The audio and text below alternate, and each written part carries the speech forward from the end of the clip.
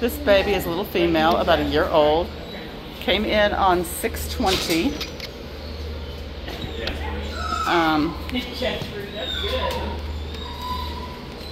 She is an owner surrender.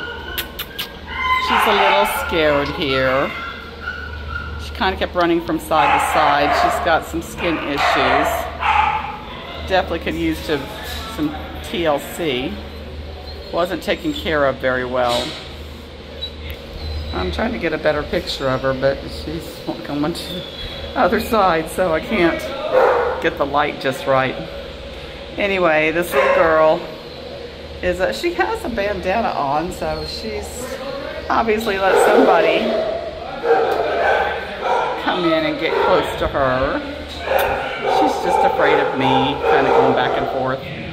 Anyway, she is on the urgent list for Saturday, 6/22. She needs placement before 10:30 on Saturday. She's located at Animal Care Services in San Antonio, Texas.